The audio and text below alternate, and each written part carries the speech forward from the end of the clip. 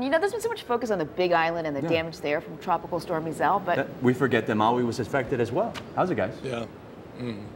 That's right. And at a time when we're hearing from Washington that the feds don't think the damage was worth a federal disaster declaration, it may be worthwhile to take a look at some of the damage we're talking about and hear from a rancher who has to do something about it.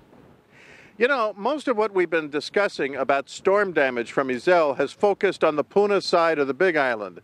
And that's okay. That's where most of the damage was. But it's not the exclusive site of the damage. We're on Maui, and there was a lot of storm damage here. Take a look at just this one tree that was blown down during Iselle here at Ulupalakua Ranch.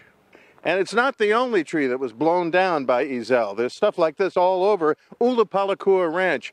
Sumner Erdman's here. He's going to explain some of this to us. What kind of damage did you get besides trees blown down? We lost two sheds, the one right behind us, obviously, that the tree ran on or fell on, and then another one that blew down in the storm that people have seen in photos.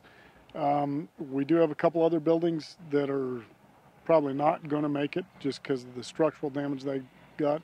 A lot of our residences, about 7 of our employees' residences, actually have roof damage. Most of it superficial, but some of it a little bit more extensive. Lost roof off our stables. Probably the biggest damage, though, we received is just this: trees down all over the place. There's easily 1,000 trees on the ranch that are down, anywhere from eucalyptus to wattle to some koas, some Norfolks. Many of which have fallen on fences, and we have miles and miles of fence that has been destroyed.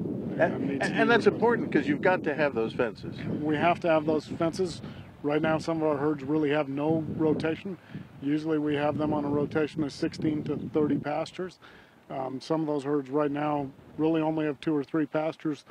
They're a lot bigger than they used to be, but with all the damage, we just can't get to it in time or quick enough, and we're trying to get to it. We're starting. It's only been 3 weeks, and it took us 2 weeks of cleanup. So, wow, what kind of role can disaster relief from the state or the federal government do to help you with this? Well, what we're really hoping for is right now some Farm Service Agency cost share programs to help us with the cleanup and fencing, and we're working with them. They've been working closely